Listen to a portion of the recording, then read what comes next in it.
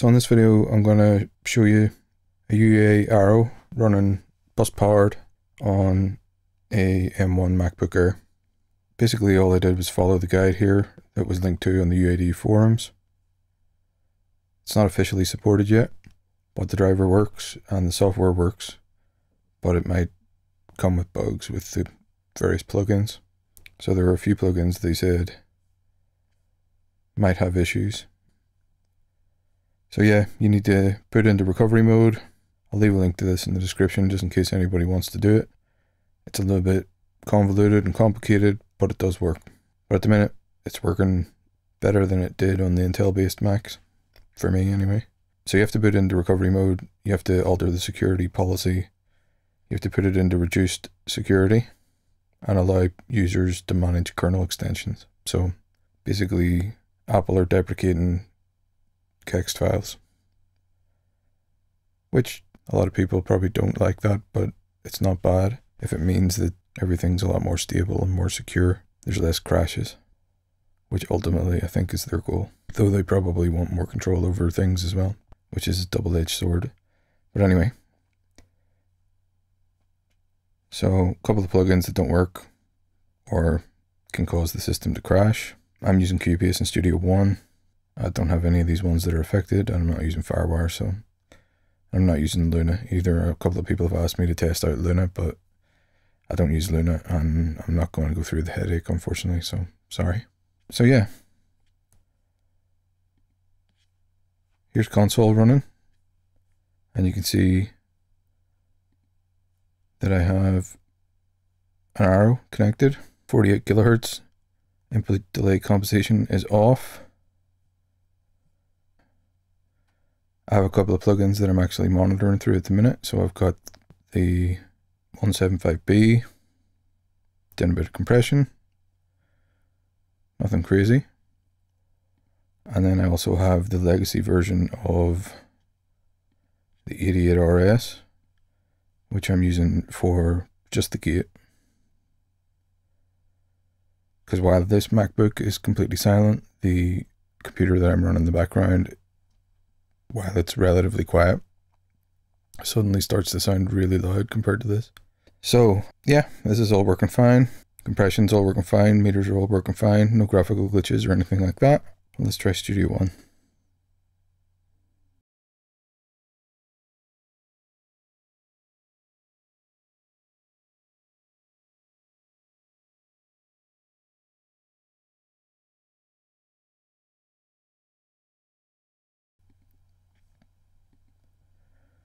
So I'll put it on Universal Audio.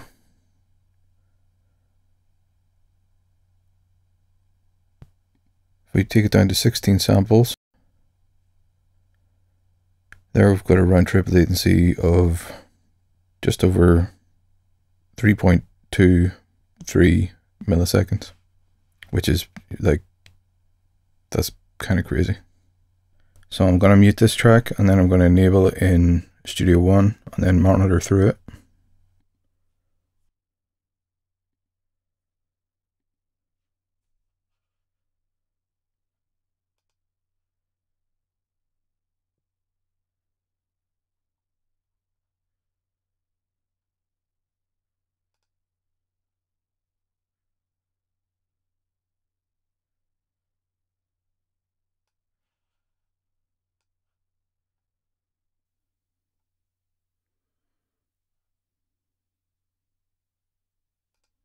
One, two, 1, 2.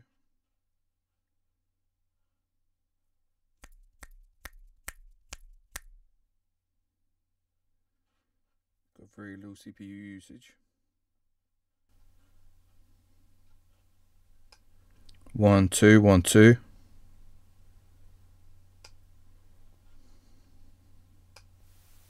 1, 2, 1, 2. 1, 2, 1, 2, 1, 2. 1, 2, 1, 2. 1, 2, 1, 2.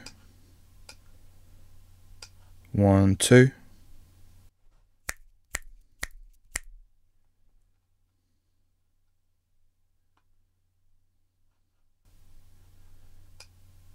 1, 2.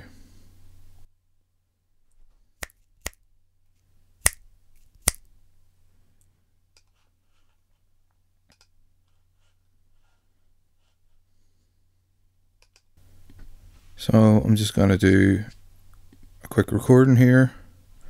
1, 2, 1, 2. 1, 2, 1, 2, 1, 2.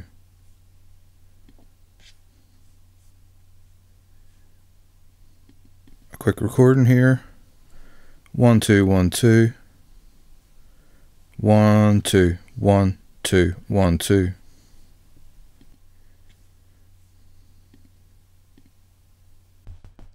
Yeah, so very low latency. Everything seems to be running okay. I can check another couple of plugins that I own here. Auto-tune came free with my Apollo. I've never really used it much. I've always found it to be a bit buggy and unreliable, to be honest. And it's a very obvious effect, but it is working, so that's alright. I'm interested to see if I can do a project and really stretch the arrow processing, see how far it'll go, just using legacy effects.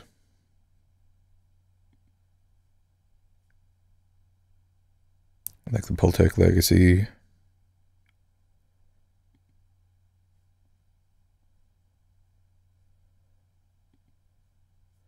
Legacy 1176s and